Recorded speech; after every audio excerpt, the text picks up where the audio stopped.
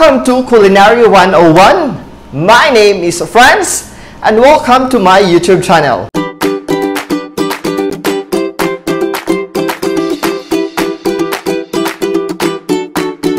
On this video, we are going to discuss about utilize kitchen tools and equipment. Any cook should be familiar with the correct utensils, devices, and equipment in the kitchen. It is important to consider several things and not only the price when buying them. The job of cooking requires specific tools, utensils, and equipment for proper and efficient preparation of food. Each piece has been designed to accomplish a specific job in the kitchen.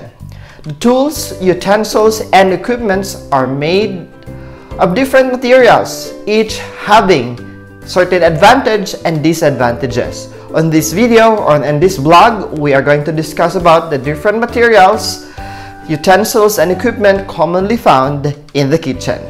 Aluminum is the best for all-around use. It is the most popular, lightweight, and attractive. It is also less expensive. It requires care to keep it shiny and clean. Much more, it gives equal distribution of heat, no matter what heat temperature you have. It is available in sheet or cast aluminum. Since it's a soft type of metal, the lighter gauges will dent and scratch easily, making the utensil unusable. Aluminum turns dark when used with alkalis, such as potatoes, beets, carrots, and other vegetables. Acid vegetables like tomatoes will brighten aluminum pots and other cooking materials made up of aluminum. Now let's proceed to those glass material or glass type of cooking tools and equipments that we have. Glass is good for baking. In fact, most of my vlogs or videos, I'm using made up of glass cooking pans. But it's not practical on top or surface cooking. I do not also advise na when you say top, when you use this one on the top of the stoves. But I really advise you this to make use for baking. Why? Because nakikita nyo yung moist pa sa loob kung kailangan na ba siyang i-take out, ilabas sa stove, kung luto na ba siya. So it's easily be identified through the glass or the see-through glass characteristic of it. But it requires or it needs to make sure it requires extra care for a longer life or a longer self-life. Madali itong mabasag, at the same time, madali itong ma-scratch. Another material or tools and equipments we have inside of the kitchens are those that are made up of cast iron. What are those cast iron materials? It is sturdy but must be kept seasoned to avoid rust. The cast iron pan is my best example. In fact, this is my best friend. This cast iron is my best friend when I'm cooking steak. This is really good when you're cooking steak. But the problem is, I was saying a while ago, madali siyang magkaroon ng kalawang. That's the characteristic of cast iron. So you need to avoid that one. What do we do to maintain our cast iron? To be honest with you, cast iron are expensive when you buy them. We polished it with oil after washing, after cleaning it, after cooking. We wash it. Of course, palamagin mo muna. You have to cool it down before you clean it. So you after cleaning it, after washing it, do not use, by the way, do not use detergent soap or yung sabon panglaba. Use the liquid soap or the dishwashing soap. What we do is we now wipe off ng tissue to make it dry, and then we polish it with oil before we store it back to the cabinet or bago siya itago. Why? To make sure na walang kalawang nakakapit sa kanya habang nakatago siya. There's another way also that we do. Sometimes we don't use oil. Instead, we powderize the entire body. Nilalagyan namin ng baking soda or shortening or flour para hindi kumapit yung kalawang. Ceramic and heat-proof glass used especially for baking. It's the same characteristic with what I mentioned a while ago, the glass thing. So we have also, not only for baking, but we have also casseroles and measuring cups and made up of glass and ceramics. Glass and ceramic measuring cups are for liquid, when you are measuring liquid items for baking or for cooking. Glass and ceramic conduct heat slowly and evenly. Yung pantay and the art of slow cooking para nanunuot yung sarap. So it's good for you to make use of ceramic. Many of these baking dishes are decorated and can go from stove or oven to the dining table. Ito yung maganda kasi right from the oven, pagkatapos mo mag-bake, pwede, dahil it's beautiful, because it's beautiful already, you can directly serve it without transferring your food item, your cooked item into another container. So mas makakatipid ka. And sometimes we make use of this as the serving bowl for the viand or for the ulam. So that's the positive side of ceramic and heat-proof glass. But of course, it needs extra care and extra maintenance to have it long last, para mas magtagal siya. Madali din siyang mabasag.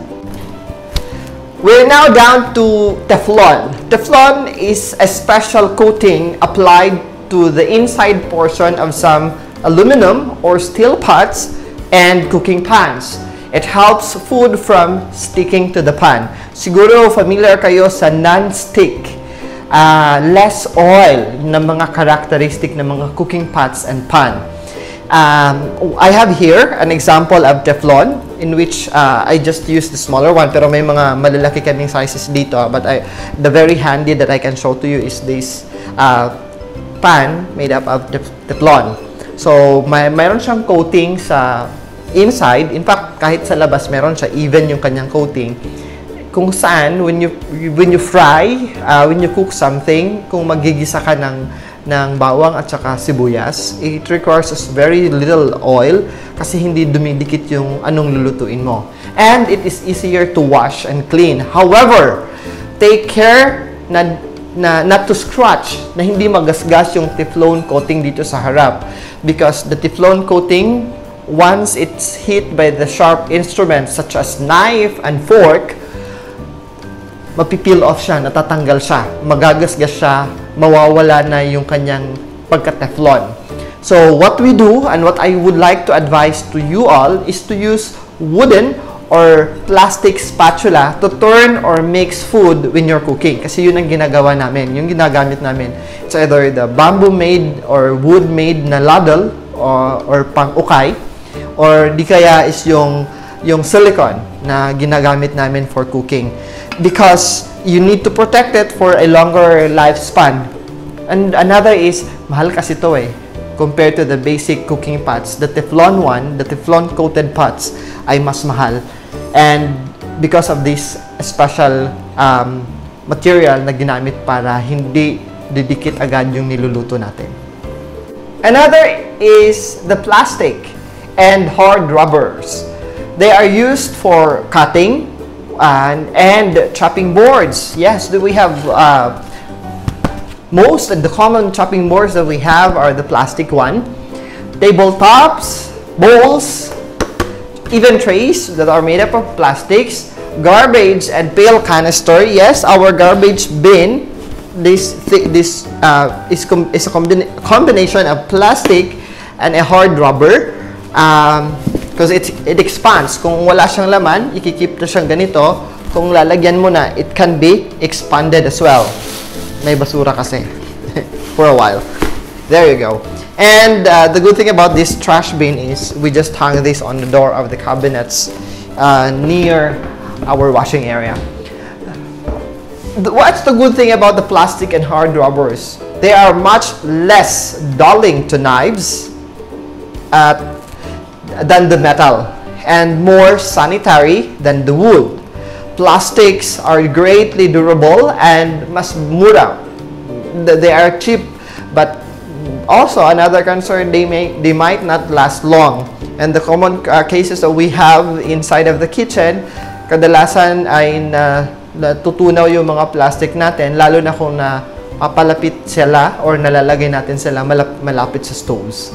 And then we have the baster. It is very handy for returning some of the meat or poultry juices from the pan. Kung nagluluto tayo, di ba, nagdrip yung mga juice nila, and we want it to be polished back to the food. So we do the basting brushes.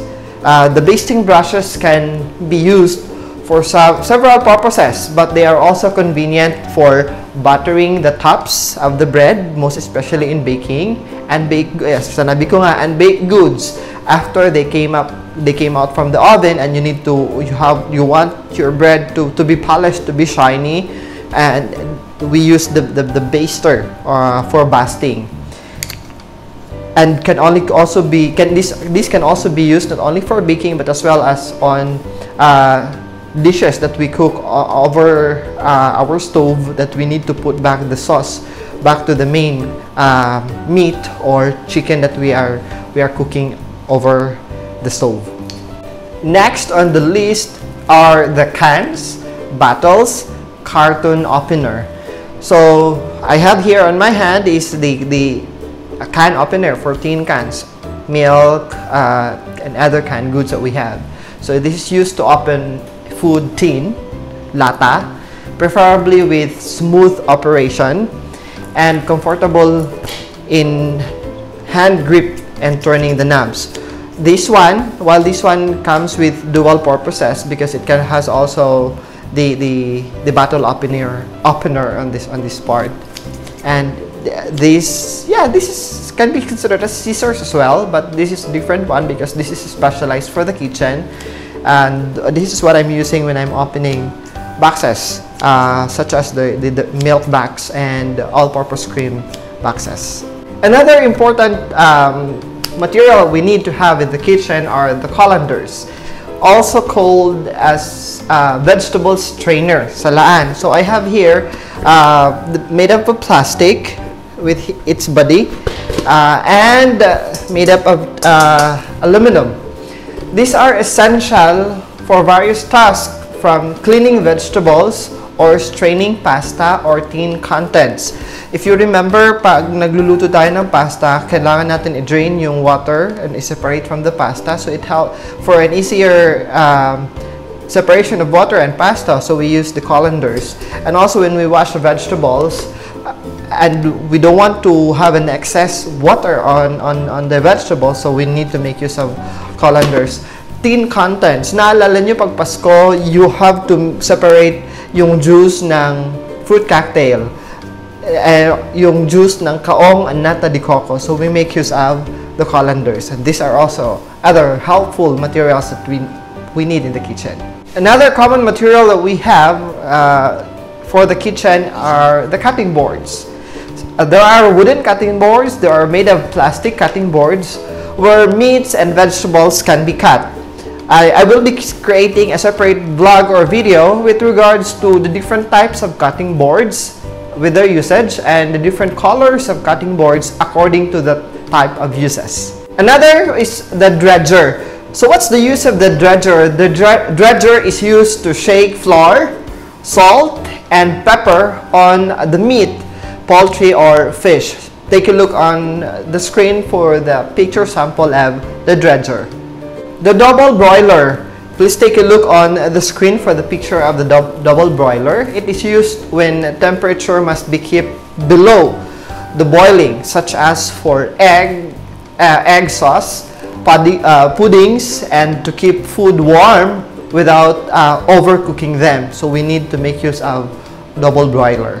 Another item on the list is the emery board or the sharpening steel. What I have here is the emery board. This is used to sharpen knives. What I have here are flippers. These are used in turning hamburgers and other food items. Another is a funnel. Please take a look on the screen for the sample of funnels. Funnels are used to fill jars made up of various sizes of stainless steel, aluminum, or sometimes it's made up of plastic. And another item we have, very helpful in the kitchen, is the garlic presser. It's a kitchen tool which is specifically designed in the purpose of pulping garlic for cooking. Para dili na mo maglisod o ginagmay og hiwa sa inyohang garlic. And another is grater. The example of the grater that I have is the big one that comes with a body or a container. But yung kadalasan makikita ninyo na grater is the plastic one in a rectangular form. So graters are used to grate, shred, or slice and separate foods such as carrots, cabbage, and cheese. And on the screen is the handy poultry and roasting tools. It makes easier to lift a hot roasted turkey from roaster to the serving platter without falling apart. The kitchen knives. The kitchen knives, we will be creating a separate vlogs on the kitchen knives because I will be discussing about the parts of the kitchen knife, the different types of the kitchen knife according to their usage. What I have on my hand is a chef knife. It's an 8-incher chef knife, often referred to the best friend of the chef. Knives are a must for all types of kitchen tasks. From peeling down to slicing and carving, knife is very important. Kitchen shears. These are practical for opening food packages, cutting tape or string to package food, or simply to remove tags or labels from food items. Other cutting tools such as box cutters are just as handy as the cutting shears, especially for opening packages. Another item on the list are the measuring spoons and measuring cups. Measuring tools are among of the most important items found and a must that we have in our kitchen. Consistently good cooking depends on accurate measurements. And take note, this is actually helpful, most especially when we do baking. Measuring tools should be standardized. That's why you need to follow making use of measuring spoon and measuring cups. Hindi yung tansya-tansya lang. Sa Bisaya, mata-mata lang. Measuring cups and spoons are also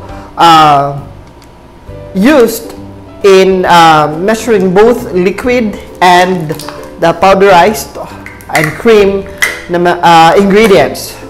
While the scales, timbangan, are used to weigh materials in a bigger volume. There are bigger weighing scales, and at the same time available on the market are the digital weighing scales. These are delicate and precision instruments that must be handled carefully and are more dependable in terms of accuracy. Sinabi ko nga kanina na iba pa rin yung sinusukat talaga ng standardized na mga measuring cup and spoons, and at the same time weighing scales, both the traditional weighing scale or the modern digital weighing scales, kaysa naman yung tansya-tansya lang or sa Bisaya nga mata-mata lang. Commonly used measuring tools in our home or in commercial kitchens include the following. Please take a look on the screen.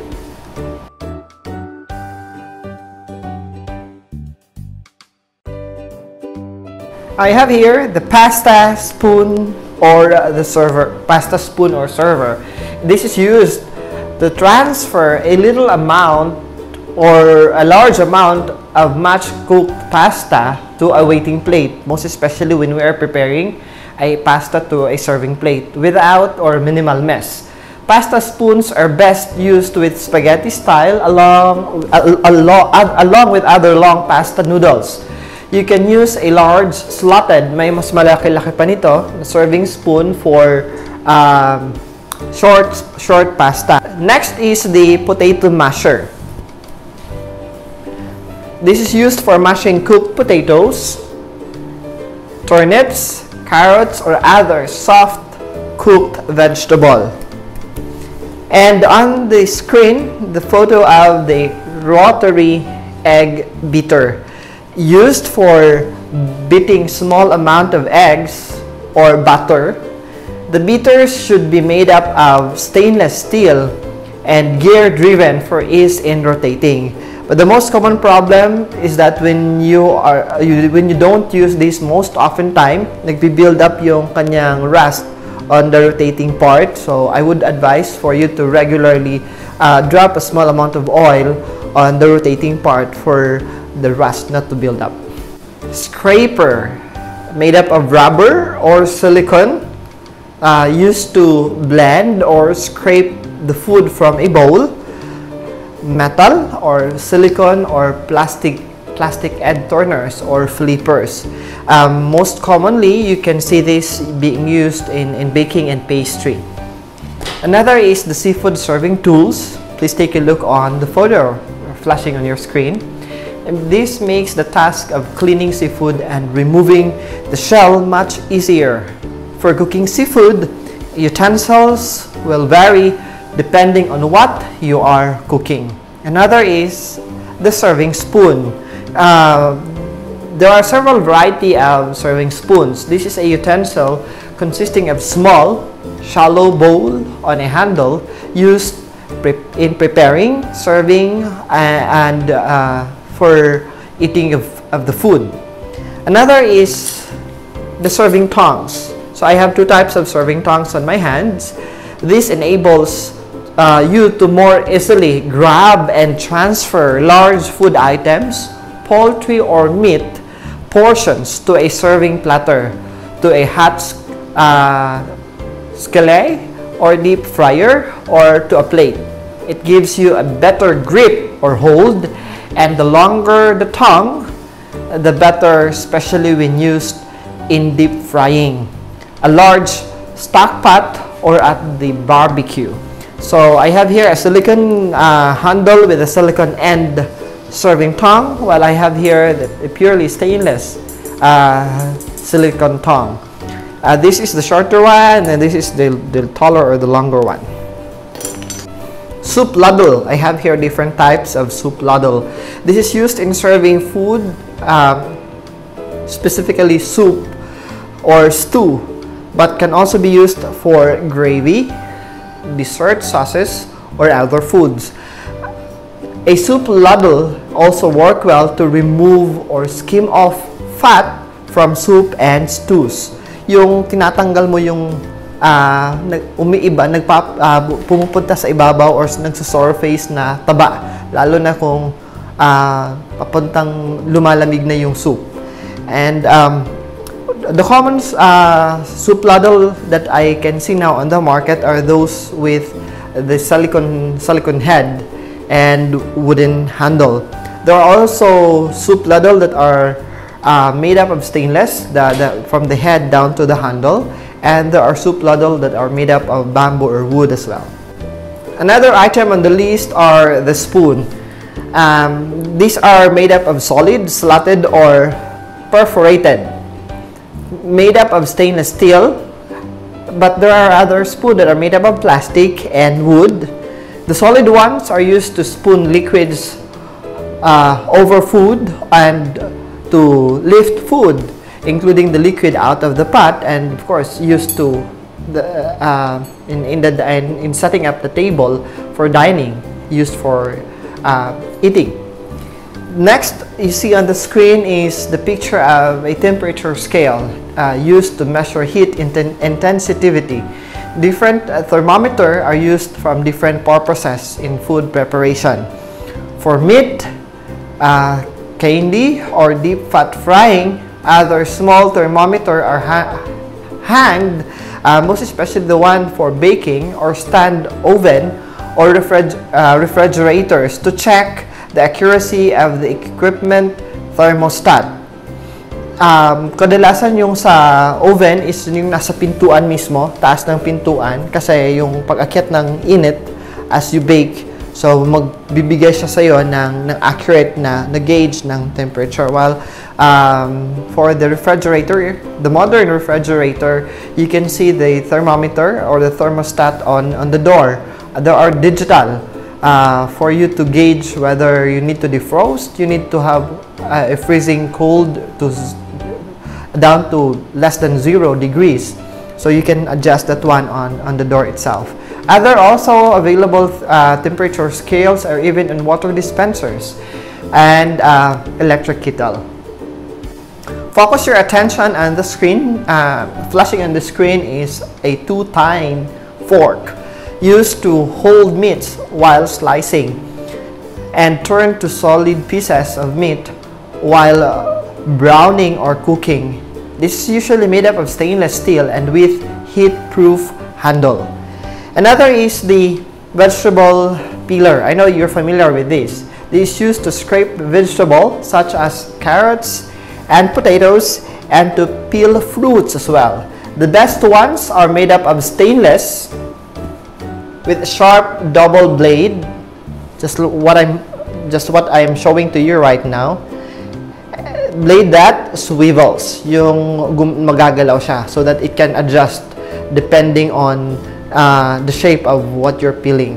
While this one, it's made up of a silicone handle. Another is the whisk for blending or mixing.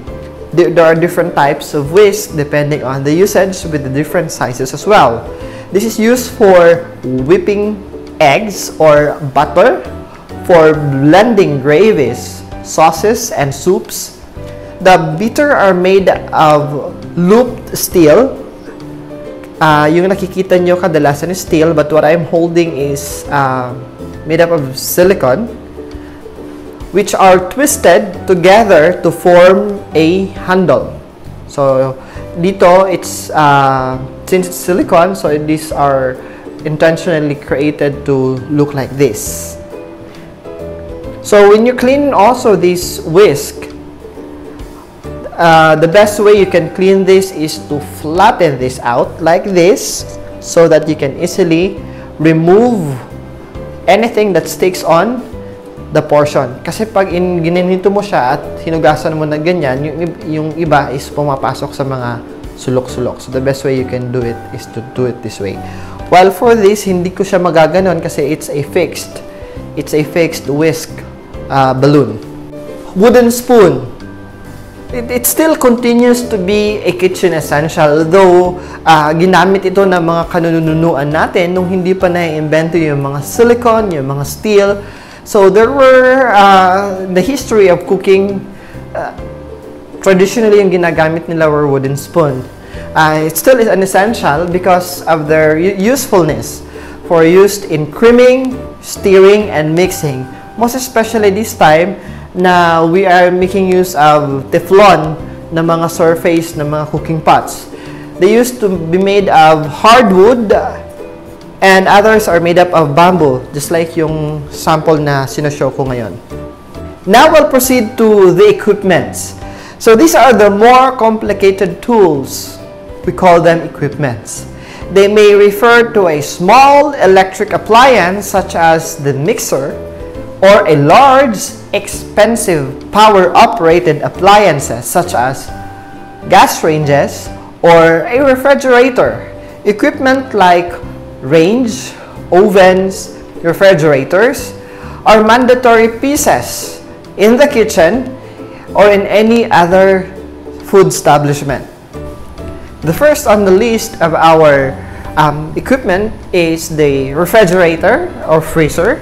They are very necessary in preventing bacterial infections from food. Most refrigerators have special compartment for meat, fruits, and vegetables to keep the moisture content of each type of food. Butter compartment holds butter separately to prevent food odors from spoiling its flavor. Basically, a refrigerator or freezer is an insulated box equipped with refrigeration unit and control to maintain the proper temperature inside for food storage. So what I have here is a refrigerator on the top and a freezer below, and it is the modern type of the refrigerator where you have the control of the temperature. You can have it freezing. You can have the temperature on its maximum, or you can lower it down. And I won't just open the what's inside of the refrigerator, because we'll be having a different video with regards to how we properly arrange things inside of our freezer or refrigerator. Microwave ovens, they have greatly increased their use in the food industry. Food can be prepared ahead of time. Food can be pre-cooked or be heated again fast and quick with the use of microwave oven like this. Next equipment we have is the blender. The blender is used to chop, blend, mix, whip, or even create puree, grate, and liquefy all kinds of foods. A blender is a very useful appliance in our kitchen. They vary in the amount of power, voltage, or wattage, depending on the size, of course. Others vary and do not do the same job as well. So that's Culinary 101 with the title Utilize Kitchen Tools and Equipment, specifically on materials of kitchen utensils and equipment commonly found in our kitchen. For the next vlog, Culinary 101 part 2 of this video is the topic Maintain Kitchen Tools and Equipment and the Working Area. Thank you so much. Enjoy learning.